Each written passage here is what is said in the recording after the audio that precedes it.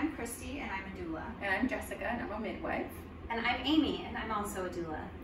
And we're going to talk a little bit about how we can use a peanut ball for various positions in labor. The first thing we want to mention is that we always want to be aware of what size peanut ball we're choosing and make sure that it is a size that is comfortable for the laboring person to use. There's smaller and bigger sizes available. So one of the first techniques that we're going to show with using the peanut ball is just a very simple technique of putting it in between her legs. And what this does is opening up her pelvic area to keep that area nice and open, and it's also relaxing for her leg to just rest over the peanut ball. And so one way to make it more stable is to put these little stirrup pieces of the bed up, so that way the ball is not moving around and she can just relax and not have to use her muscles to hold the ball still.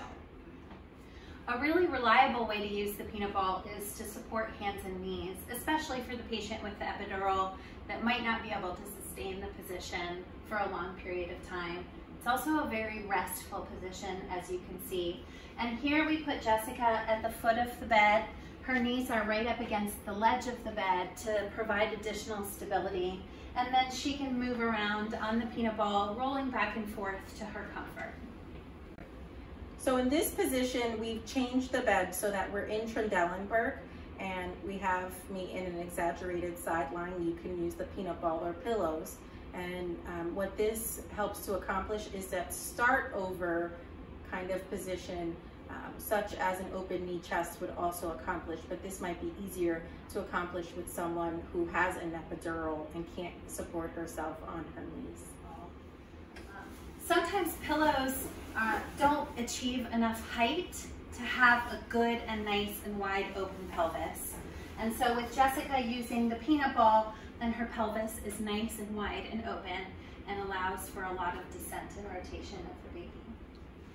This is another way we can use the peanut ball. Here we have Jessica sitting up in somewhat of a thrown position where she's sitting upright in the bed. This leg is over the peanut ball, and then this leg we have bent at the knee. So this is keeping her pelvis open and giving her more space so she can labor in this way for as long as she's comfortable. And remember, whatever we do with one leg or one side of the body, we want to be able to repeat and do on the other side of the body. Okay. So if you position the peanut ball between the knees with the top leg resting all the way across the peanut ball, then you can easily slide her knees back to create an arch in the lower part of her back.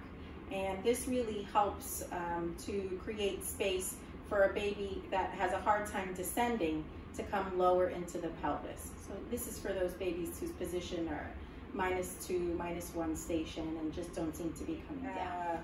When the laboring person has a baby that is 0 station or +1, then this position is a good position to help to change the direction of the femur and create space to allow further descent. You can see that my knees are touching. You can even put a blanket between my knees, and my ankles are wide.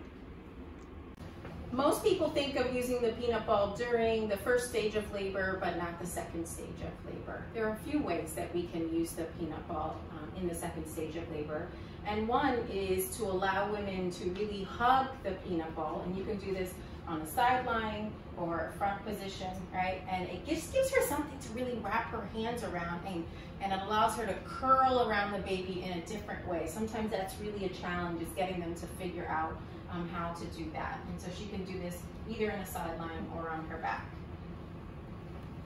And another nice way to use the peanut ball, she's in a reclining position. She's going to put her feet in the middle and then open up her knees, right? So we're going to do that. And then we can use a sheet to wrap around her feet. And then she can kind of do a little tug of war here. Okay, support her feet up in an upward position and really help to open her hips in this position. So this is a nice recumbent position to push in.